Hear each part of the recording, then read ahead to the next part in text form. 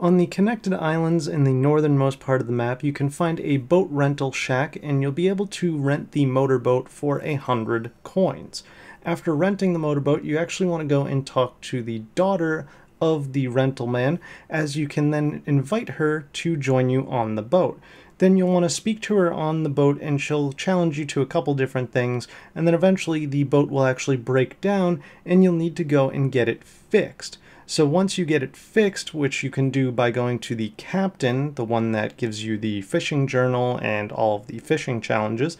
you can then talk to her once again in order to participate in her challenge for real this time, and you'll need to complete it in under 45 seconds in order to get your achievement/trophy. For the most part, this really isn't too hard, and you can always retry it by talking to her again, but the main point, or the main thing that you need to try to do, is not hit anything. Don't hit any rocks or any beaches or anything like that, as that will give an extra 10-second time penalty, which will make this pretty much impossible. Otherwise, you should be able to easily get this done in under 45 seconds.